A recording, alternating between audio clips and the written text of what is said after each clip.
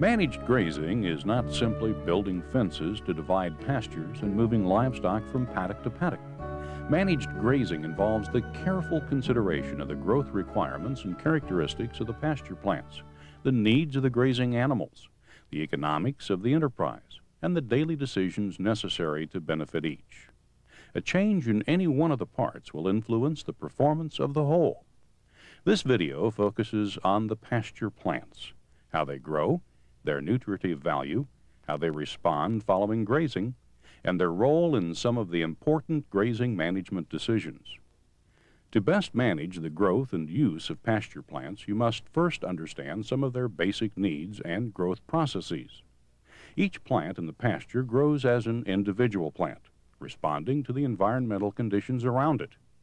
Among the most basic processes of the plant are photosynthesis, respiration, water and nutrient uptake, and growth. A plant generates its energy by converting sunlight to plant-usable carbohydrate energy in its leaf area. Generally, the more leaf area the plant has, the more efficiently it can accumulate energy. Closely grazed plants, or pastures with low plant density, are less efficient at capturing available sunlight. Plants first use their energy for respiration and basic maintenance functions. Energy is then used for leaf and root growth or seed production.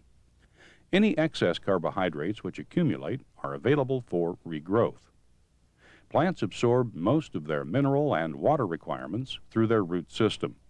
Plants with a large root system can efficiently absorb nutrients and water. However, plants with a limited root system have difficulty absorbing enough nutrients or water, even if they are abundant in the soil. Excessive leaf area removal by grazing greatly restricts the ability of the plant to support a root system. Maintaining a moderate to high level of leaf area will maintain a deeper and more vigorous root system. Growth can be defined as an increase in dry weight or yield, most often of the leaves, roots, and stems. If leaf area and photosynthesis is lacking, growth occurs very slowly. Remember that rapid growth and regrowth of pasture plants occurs only if the plants have good leaf area or good levels of accumulated carbohydrates. Plants usually grow through a normal growth cycle. A new shoot or a shoot which has been closely grazed has very little leaf area. It's inefficient at generating energy. It cannot support a large root system, and it grows or regrows new leaf area at a very slow rate. As the plants attain an optimum amount of actively growing leaves, they become very efficient at capturing sunlight and generating energy through photosynthesis. They can support an active root and leaf growth rate. Older plants with mature seed stems, or plants with older and less efficient leaves, slow or stop their growth. They often have an abundance of mature leaves and stems available for grazing, though this material may not be highly nutritious. Pasture grasses, legumes such as clover and alfalfa, and weeds all have the same general requirements and go through the same general growth rate phases. However, each individual grass, legume, or weed usually has its own unique leaf shape, growth habit, leaf arrangement, and responds to the environmental conditions of the site. Learning how different types of plants in your pastures grow and where new leaf or shoot growth will arise will help you evaluate pasture plants and make management decisions. If you look closely at pasture grasses, you'll see that there are only a few types of growing points or sites where new growth can develop. A tiller or shoot of the grass plant usually grows from the base of the plant. Tillers are compressed stems which produce a series of new leaves. The compressed stem has a growing point at its tip, which may continue to produce new leaves, or it may develop into a reproductive tiller and form a seed head on an elongated stem. The elongated reproductive stem becomes rigid and fibrous. Each leaf can produce additional leaf tissue during the several days that it's actively growing. At the base of each leaf, where it attaches to the stem, are buds that can potentially become branch tillers. Much of the summer regrowth of pasture grasses is new branch tillers emerging from the base of the plant. Tall, reproductive stems shade these basal tillers, particularly in late spring.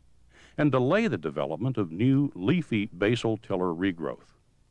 If a reproductive tiller is grazed or clipped in the spring, several new branch tillers or shoots become productive and the grass stand becomes thicker with a greater tiller density. New grass tillers can also originate from buds on spreading, underground, root-like shoots called rhizomes of some pasture grasses. These satellite or daughter plants also contribute to a greater tiller density. The growing points of pasture legumes are also on individual shoots. In addition to the buds at the stem tip and at each leaf stem junction, many legumes also have dormant buds at the stem base or crown of the plant. These crown buds are the source of the first growth in the spring and can quickly produce new leafy regrowth when growing stems are grazed or clipped. Examples of pasture legumes with this growth pattern would be alfalfa, red clover, and bird's foot trefoil. Their growth habit is upright. As their stems age, the stems and plants as a whole become fibrous and unpalatable to livestock. The stems of white clover lie flat on the soil surface and spread by buds along the stem, forming stem branches. Pasture plants are managed to provide nutritious forage for grazing livestock. Different plant parts have different feed value. Plant leaves are highly digestible, high in protein, and generally palatable to grazing animals. Both grass and legume stems are fibrous and much less digestible than leaves. An exception may be the relatively young green stem tips of pasture legumes. The flat, upright leaf blades of grasses are more digestible than the more fibrous leaf sheath portion of a grass leaf.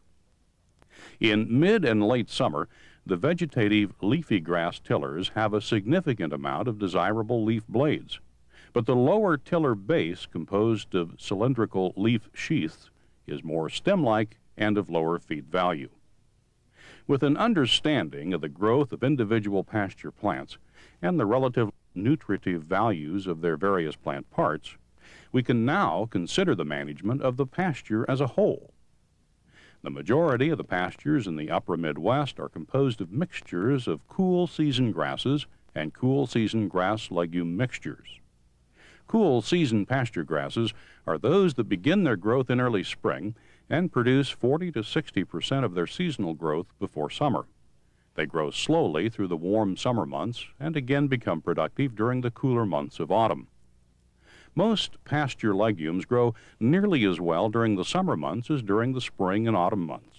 Thus, the presence of legumes in pastures with cool season grasses helps to improve the uniformity of pasture growth and feed value throughout the entire grazing season.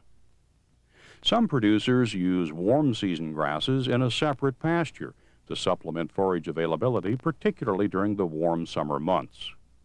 Warm season grasses produce 60% or more of their seasonal yield in June and July, a period when cool season grass regrowth rates are slow. The challenge for grazing managers is to monitor the growth rate and quality of the forage and to harvest it in a timely fashion with grazing animals or machinery. This needs to be done without wasting valuable forage or harming the vigor and growth of the plants. When managing a rotational grazing system, key decisions such as how long the livestock will remain on the current paddock, which pasture will be grazed next, and how long of a recovery period will be needed before livestock can return to a particular paddock must be made. These decisions are restricted somewhat by the system design. Fewer paddocks mean livestock must remain longer on each to allow a sufficient rest period for the remaining paddocks. When animals first enter a fresh paddock, they generally have abundant amounts of nutritious, leafy growth and generally consume as much as they can eat. After a few days, however, they become more selective in what they eat and often avoid the maturing seed stems in favor of the newly formed leafy tillers in the areas grazed a few days before. The greatest disadvantage of having too few paddocks is the extended grazing periods that requires. Left too long in one paddock, animals have an opportunity to eat the new regrowth from plants already grazed in that cycle. It takes a newly grazed plant 5 or 6 days to move stored carbohydrates to new growing points for regrowth to begin. Regrazing too soon will remove newly formed leaf area and greatly slow regrowth. The plant may also be nearly depleted of its carbohydrate reserve. A more desirable rotation system would be one with more paddocks allowing for livestock movement at 4, 3, or even 2-day intervals. This provides the livestock frequent access to fresh, highly nutritious, leafy forage and limits the chance for the selective grazing of new regrowth. The length of grazing time on any individual paddock has animal nutrition considerations as well. The forage on the first day in a new paddock is generally both high in feed quality and quantity. By even the second or third day, grazing animals must be less selective in their diets, with an increasing intake of lower quality stems and leaf sheath material. A grazing system designed with more paddocks for frequent moves is more desirable for livestock classes with high daily intake and quality requirements. A great complicating factor in the upper Midwest is managing for regrowth of pasture forage in the varying temperature and rainfall patterns of the area. Cool season grass pastures have very rapid growth and regrowth rates in the spring. They're often able to recover to a grazable condition within 15 to 25 days when growing conditions are favorable. Fewer paddocks with shorter rest periods are most appropriate for this period of the year. However, as temperatures increase and soil moisture decreases in the summer months, pasture recovery is much slower. A rest period of 35 to 45 days may be more appropriate during midsummer. A number of alternatives exist to provide for longer rest periods and slower regrowth rates. These alternatives include adding additional paddocks, leaving more leaf area following grazing to provide more rapid regrowth, maintaining some legumes with the cool season grasses, staying longer on each paddock, supplementing livestock diets with hay or grain, and maintaining some warm season grass paddocks strictly for summer grazing. Fresh forage is at the heart of a successful managed grazing system. Mastering the management skills necessary to keep that forage vigorous and high quality is the key to a profitable pasture livestock enterprise. Sure, there is a science as to when exactly for the leaf is the best time to have it grazed. And then the art side of it is, well, we only have so many paddocks that are ready to be grazed. Which one do they go to next? They have to go somewhere, whether that paddock's exactly ready or not. So I simply look for whichever paddock is most ready to be grazed based on, the leaf area, the grass height. I prefer to put them on a good leafy paddock and not a stemmy paddock. So height is only part of the equation. The other is leaf equation. And the weather conditions play a role too. If it's really hot and dry and I know that those paddocks haven't gotten sufficient rest, then I might not put them in that paddock yet. I might keep them on a sacrifice paddock a little bit longer and feed them some hay just to get those other paddock areas ready to be grazed.